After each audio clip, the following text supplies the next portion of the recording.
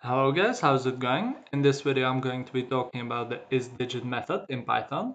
So the isdigit method returns true if all the characters are digits. Now the method is stronger and includes more characters than the isDecimal method, but on the other hand it is weaker than isNumeric method. So I'm going to show you what this means shortly.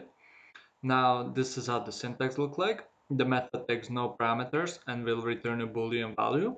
More specifically, it will return true if all the characters in string are digits and there's at least one character in the string. It will return false otherwise. Okay, so let's look at examples.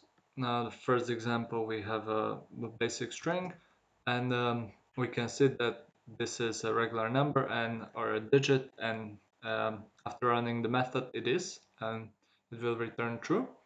Now let's look at these other characters. Now these are all Unicode encoded. That's why they're represented like this.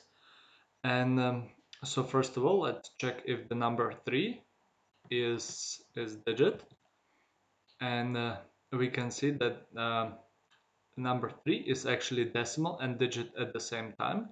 If I would change this to the string 3 and run this, we can see that the G is neither decimal nor digit, and this is because the G is a string. It has nothing to do with any decimal or digit or numeric value.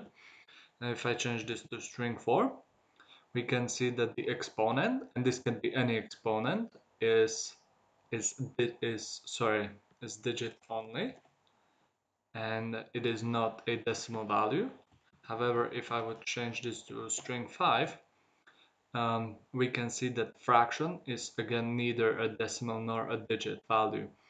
And one way how we can check whether a string is a fraction, we can use, instead of a isDigit method, we can use a isNumeric.